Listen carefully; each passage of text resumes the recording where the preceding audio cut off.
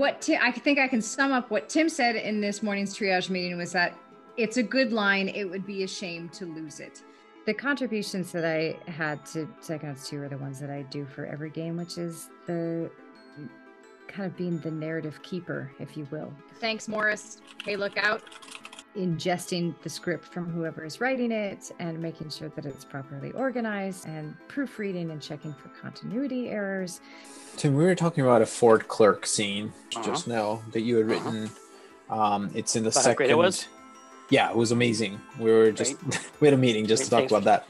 It helps to have people review his writing and ask questions and get clarification on something, whether that's how asking pointed questions of how do you envision this space, Tim? Whenever he makes comments separately outside of what he's written, I add it in. Damn it. Okay, I'm gonna add that in. But... he'll sometimes deliver a line. I'm like, that's not Raz's voice, and I'll realize that he'll have, Raz and Ford mixed up. Sent a note to you, Malena, about at least one of the things. Looks like there needs to be a line switch because Raz is talking to himself. I can't overstate this enough. The importance of those stage directions that Tim writes, because it's more than the dialogue, it's that subtext. Beyond just what's happening for the characters, it's a window into Tim's world as well, and into his mind. Sorry you had to see that, Raz. That tells us something, whether he wants to inject some levity into something, or if he wants to, make things more, have a sense of gravity. Or Mr. Hey guys, let's get this good time over with. Our last session with Richard. Let's just rush through it. Listening to those voice files coming back. What the? Rasputin! I was just thinking about how there's so many lines that have been in the script so many times, like what the and what the? Or uh-oh. Watch it. Watch it. Hey. Uh-oh. Hey. And we'll just eventually that's it. Fine. There it is. There. That's the take. And those are really awesome little moments that I get to witness and be a part of. I know that it's a recording because the red recording light is on, and also the numbers are moving. Trust me. That's a great sign. My first day at Jablinski Studio. I thought it was. I'm an old seasoned vet at this point.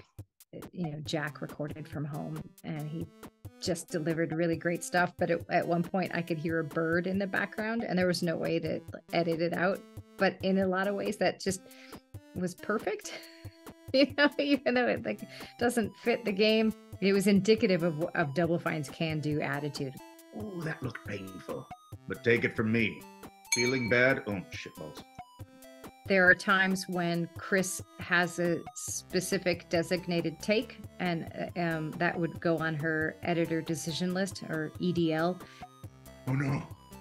Tons of new things are at all pro VO now, which is awesome. So Sarah is going to be drowning in unblocked tasks.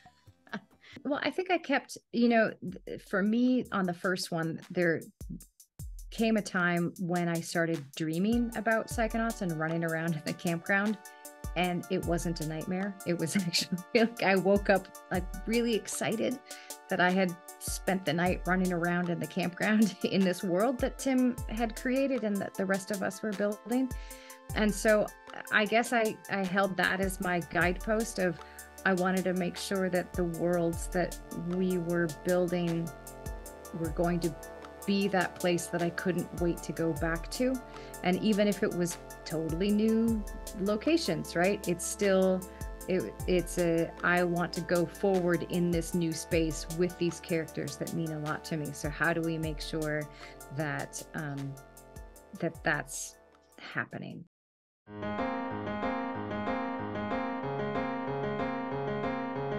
I don't know. I don't know what. So we can put Miyuki's new to the project. She came from Raz. She's wearing a shirt. She's already on board. Hi, my name is Miyuki, and I'm an animator, and I animated Psychonauts 2. Yeah, so it was toward the end, or I don't know if I should call it toward the end, because it was 2 years. So that's still a lot of time, but compared to everybody else's. It's still in blocking. I still need to do all the polishy stuff, but yeah, just You didn't do the helmet thing, right? The helmet song? Yeah. That was it? Yeah. I think it was Faith, Clam, Zach, and I all worked on that. That's awesome.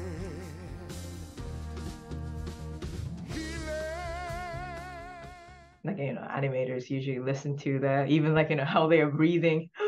All right, there was a breathe. Let's animate that thing. So. Is this a thing we're looking at today? Yes, you uploaded. Yeah. So that's the other scene. I did the part like the yellow submarine thing. Yellow submarine. Yeah. Audie is trying to get the audience to clap. He's just like making eye contact. That's great. So good. Not tired of this song yet. No, I don't think love it. ever get tired of it. Are you getting tired? No. I think so. I think that little cutscene, like being able to work on that little musical sequence, was my favorite thing. Miyuki, That's what are you doing? a nice to I'm have. singing. I guess that's about it. I also did the intro for the Ford Mail cutscene, like where the giant robot Ford. Oh yeah, the thing I was animating a year ago. A year ago? It's crazy. Going back to it a year later. Oh yeah, December of 2019. Wow, you are really taking your time with this one.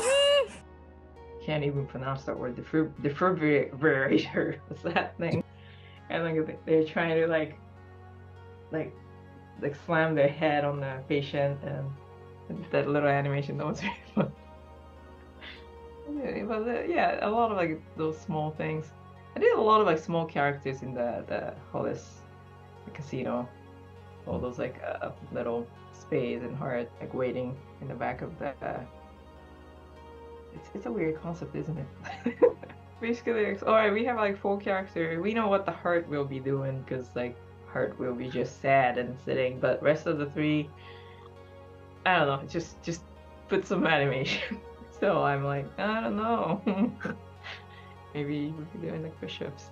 Maybe you do on one hand. I think that that's sort of like what animators love doing. And like when you go to those animation weeklies, people usually start making comment. Oh, I like it would be cooler if like camera angles like that, and like maybe like more push it in on the face, and like gets all the nods and addressing those, and it just like becomes better and better slowly. Oh, I like that. That's really great, Miyuki.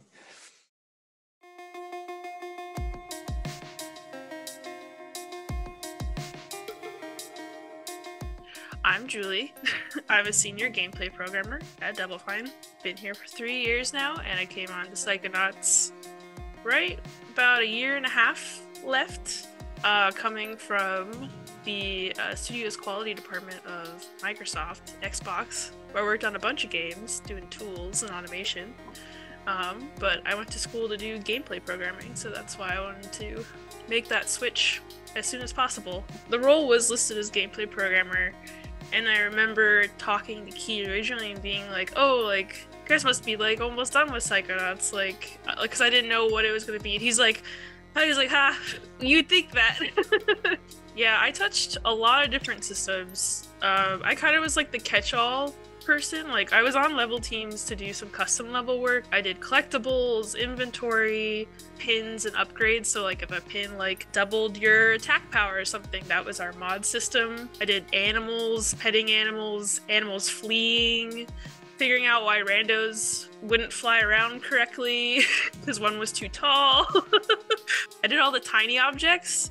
Like when you run around in that one Luctopus hotel, but it's the one that Gristle was staying in, and all the objects in there, they're all tiny objects. They all have like this like faked physics thing where like when you overlap with them, they go flying. So I have like a level somewhere where I laid out every single object and then like would run through them and then tune it and then run through again.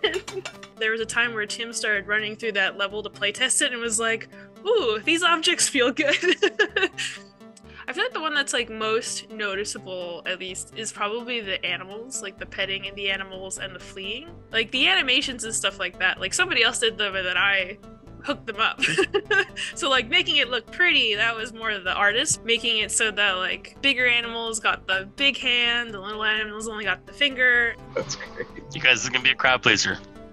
We've satisfied the Twitter account. When Tim decided that he no longer wanted you to be able to hurt the animals like you could in the first game, that was an interesting challenge because it was like, I have to make animals flee now. And big animals, small animals are like, they all run away if you hit them. Yeah, we had like a milestone where it was like, okay, we need to figure out the pins because we had some ones that were like iffy, not sure if we were going to do yet. Yeah, one of the pins we added is to speed up instead of slow down. If you want to go and speed up enemies now, they run towards you really fast. I don't know if there's any like good place to use it. Does it turn on yakety sax when it's playing? I think people were like, we want to be able to equip more pins. I'm sorry you can only equip 3 pins. And I'm sorry all 3 of those pins are your ball colors. I do remember I did make one suggestion once during a playthrough that actually caused more work for people, and I feel really bad about it. There's a point where Rez has a line when you jump in the casino room. He's like, oh, he's in exile. And all I could think about was I wanted him to say exile because of the eggs. That's all I could think about. Oh my god, I can't believe we didn't do it. I'm going to mark it for a re-record. Okay, awesome. Thank you, Julie. But I was like, but it was so perfect. I'm so sorry. He was living there! Yeah, in exile.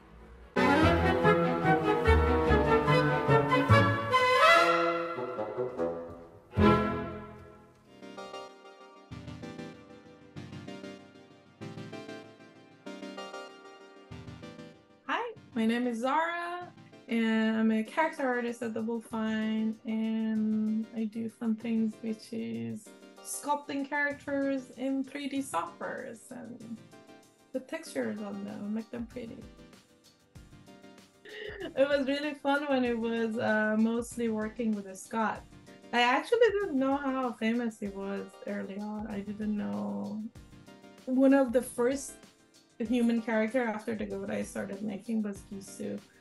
I did some filter research. I provide some pictures from my background, like, this is how you go outside in an environment. You have to cover a show like this. But when you are not in your country, when you're somewhere else, you don't do that. Lizzie was one of the fun ones because she didn't have as much of like details in her skirt and stuff. So it was a lot of squiggly lines. So I had to sculpt and come up with ideas and what those materials could be. We didn't sacrifice the designs for technical purposes. For example, when you talk in a bigger studios, even like Disney or places like that, when they like have characters, they use a base model and then they use that as a base to create the characters. But our designs were so unique and so different from each other. So every single character was created from scratch. We were doing as much as we could like to make it unique looking and different. One enemy we had was one of the, may sound frustrating, but not as much for me because I actually was happy this happened. It was enabler. Yes, I think we called it enabler at the end. So early on when we had the design, I said, I think this is a little different from a Scott style. Maybe we can do something else. I built the whole character. We had the whole animation. Everything was done.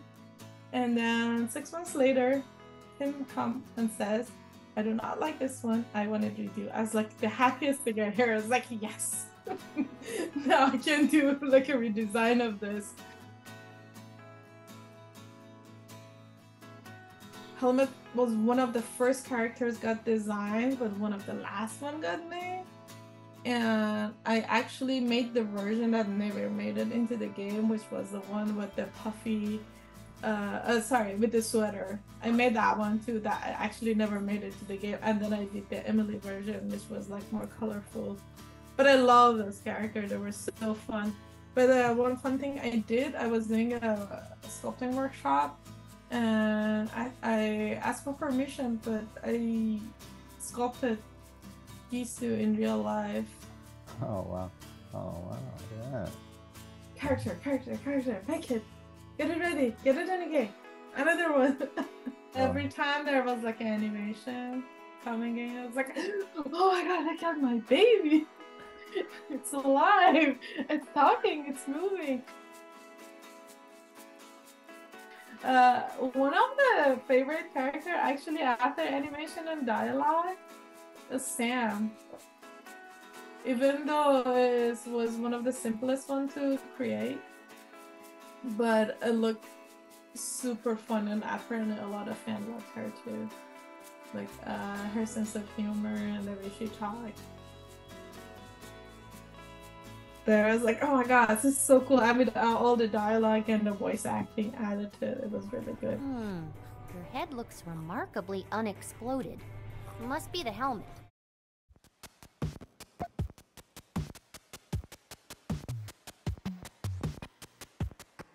I'm Monica. I'm the Senior Archivist and Culture Manager at Double Fine. I'm Denise, and I'm the Director of Operations. But we wear a lot of hats. There's a lot that we are responsible for. That one hat for events is my favorite hat. It's the fun stuff. It's the things that we do for our employees. Oh, it is. They do really love it, and that's, I think, one of the best parts of the job. Hey guys. Yes. Moving into the realm of Zoom, at first I think I was really concerned that we were going to be able to keep people engaged and interested and entertained. I think a couple of events in particular, our first, the Tommy's party, which is our anniversary, and it was supposed to be our 20 year, and we had to be home. And then the Christmas party, the holiday party, that was pretty amazing. And I think for me, the highlight of events we did during lockdown was the drive-in movie event in October of 2020, where we rented out a drive-in movie theater in San Jose. And we did a screening of, Addams Family? But it was the first time a lot of us were seeing each other since March of that year, because we couldn't. It was huge, but it really was mostly Monica. Monica! There's Denise! But there's also the behind the scenes stuff that, I was doing a refresher on the documentary, and when there's like, hey, a celebration, and then, okay, we got champagne outside. That's like us. Like it doesn't just come with champagne fairies, That can be the title of this video. If we're doing our job well, you don't even notice. Yes. You're just having fun and you're not noticing. When you don't notice it, yeah, we've done our job.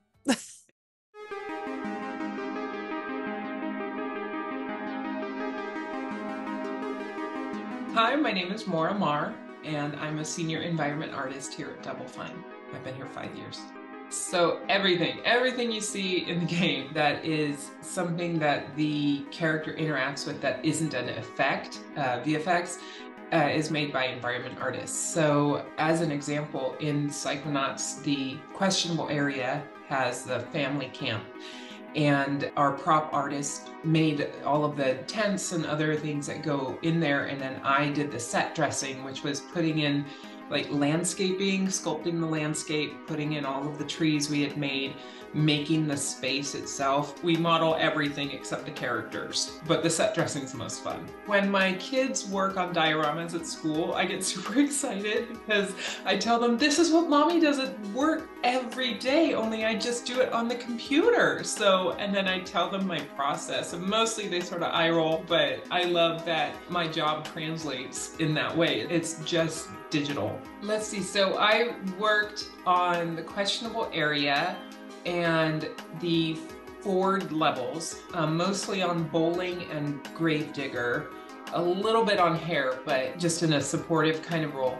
So a lot of the architectural rooftop detail in the bowling level was, again, like an early attempt at a kit assembly for buildings in there that somehow made it through to the end of the game. I really thought that those were going to get revamped at some point, but they ended up working, so that was great. I worked on Maligula near the end of the game. So that was a cool one because I was actually there with Jeremy French and with Levi, and we had Seth, designer Seth, in there as well, and we would sit in a room and figure out what do we want this level to look like. You know, we would look at Peter's high-level art and then read what Tim's description was, what he wanted for the space, and just brainstorm. What did we want this to look like? What do we want this to look like? So that went through iterations as well.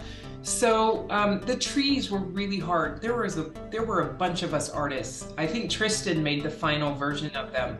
There's a fine balance between stylized and cartoony. It's hard to find, and then you might find a balance, but it's the wrong balance for this game. So the things we look at for Psychonaut was what we called wonk, where nothing is plumb and nothing is level. So everything not only skews this way, but then also skews that way. Kind of, a thing.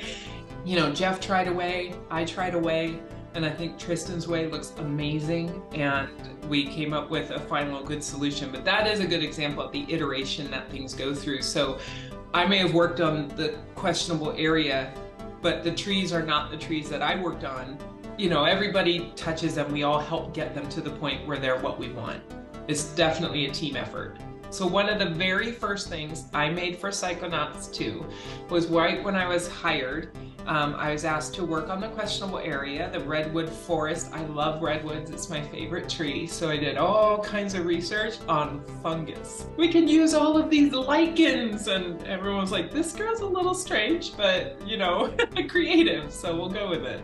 I ended up just making a bunch of funny little fungi, or suggesting it for what we call the foliage pass.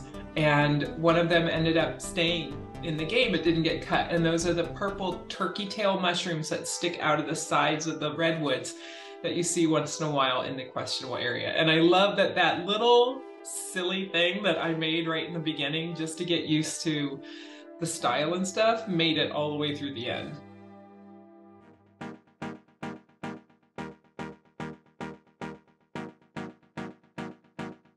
Hi, my name is Vessal. I'm a gameplay programmer with an AI specialist. I have 8 years of gameplay programming experience, and I've worked on NPC, animal AI, and boss systems in Psychonauts 2. They have different systems, but some of the core systems are the same, like using nav mesh to kind of like path around, for example. Lucky, she's doing kind of more of a sequence of attacks. That's just what Asif wanted, and it didn't need to be anything that's like really reactive to the player. She's the first boss that you face, so we didn't want it to be like super overwhelming, but the Cassie boss and Maligula boss are, though. It's extremely clear, especially in the Maligula boss, because she doesn't even have like a cooldown between attacks. For example, if she's really far away from you, she'll either do the water snake projectile attack, or she'll do a charge attack, and then after the charge attack she'll do like a melee attack. And similarly, like the Cassie boss, even though she does have a global cooldown between her sequence of attacks, she does have this way of evaluating conditions and being like, oh yeah, the player is far away from me, I'm gonna do like maybe like the bee swarm attack, or like maybe the player is like really close to me, so like they'll do like the shush attack or like the swipe attack. Lucky's card pass attack is actually one of the more intricate attacks. Even for a while, it didn't really feel like it was really that dangerous. Actually, there's like a lot of different, just intricate details involved with that particular attack. All the card decks themselves that she spawns as well, it's the beginning point and end points of these splines that are dynamically being like moving with the animation. The card decks themselves, when the attack actually executes, there's like this multi-box like sweep that matches with the card deck VFXs as it plays through that spline. It didn't really feel dangerous at first because I think Tim was really concerned that this wasn't feeling good. Whoa, look at those things coming through. It's like a subway in New York City. I love it. They're not that threatening, though. I'm not going to be standing over there. They got to come after me.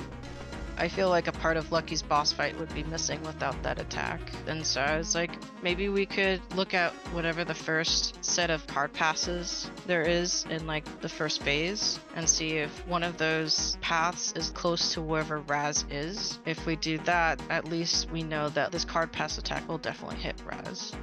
And that actually saved the card pass attack from being axed. Looks like it's time for a fresh deck. It definitely even feels even more dangerous in the third phase of the attack because she plays like the table shock first and then the card pass happens after that. It's time to double down. What? Foreshadowing. That's awesome. Because of that, you have to like jump on a chip stack not close to the card pass, which can be difficult. Or use a love ball, yeah. For me, I really like working on the different variety of problems to solve. In all these boss fights, there was different variety of attacks that needed to be, made. It was cool to be able to kind of solve all these different kinds of problems and like iterate on them and make them feel good and like either dangerous to the player and just like work with the whole team to kind of make this boss fight feel the best it could be. Awesome. Can't wait to play it again with all that new stuff. She looks beautiful. She does. You're a pretty lady. Okay, goodbye. Thank you. Bye, everybody. And I've never worked on boss fights before, so I felt like it was like a really big step up. I don't know. It's just like really cool to been given this opportunity to work on these epic boss fights.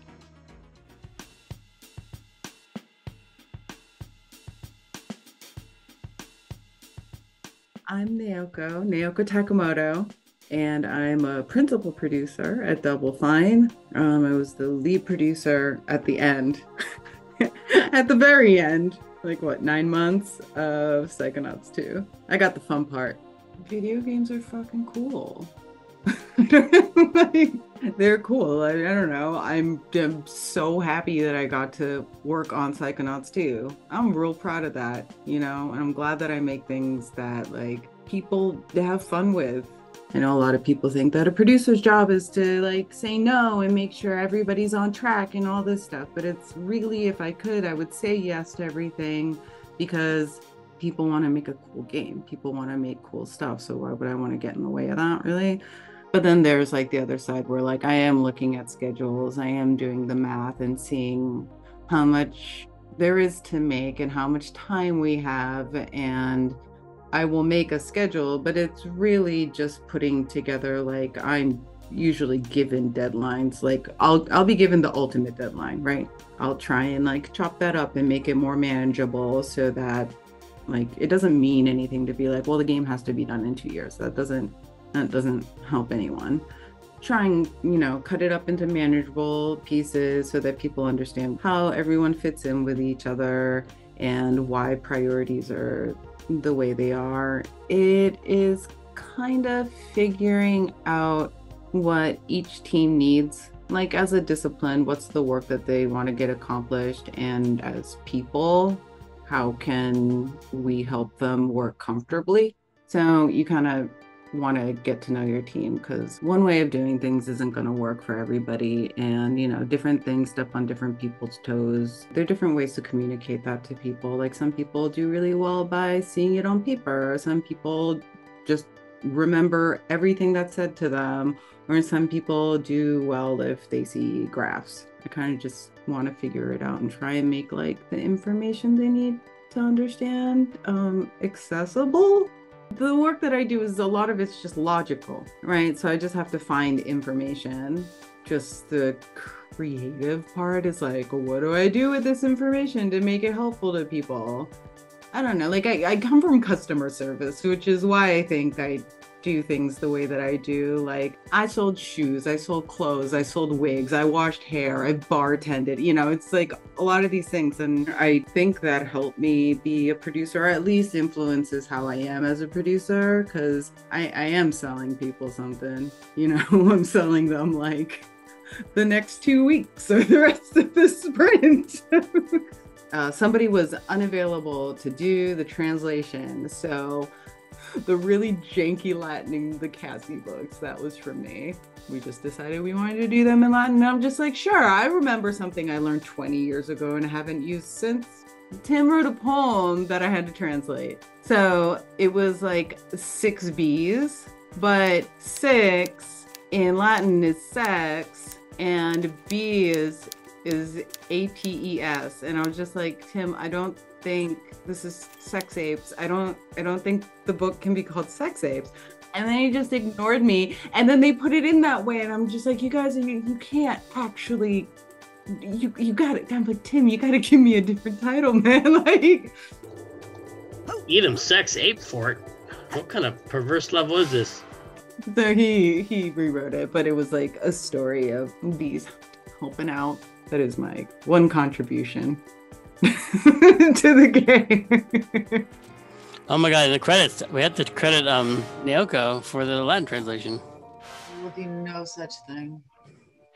Just to make sure everyone knows whose fault it is when they send their complaint letters. Latin expert. Naoko Takamoto, and her email address right there in the credits. Naoko at mybigboymail.com.